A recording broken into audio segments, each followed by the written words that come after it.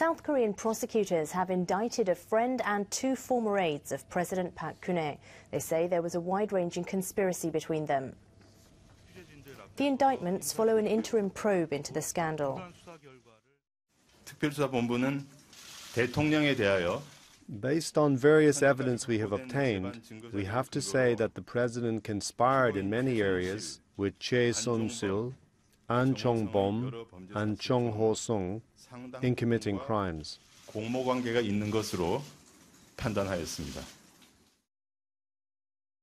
Choi Soon-sil has been close to Park for more than 40 years. She's at the center of the scandal and was arrested earlier this month. Prosecutors suspect she conspired with former presidential aide Chong-bum to pressure companies into donating funds to two non-profit foundations. Former Presidential Secretary Chong Ho-seong is accused of providing Choi with state secrets.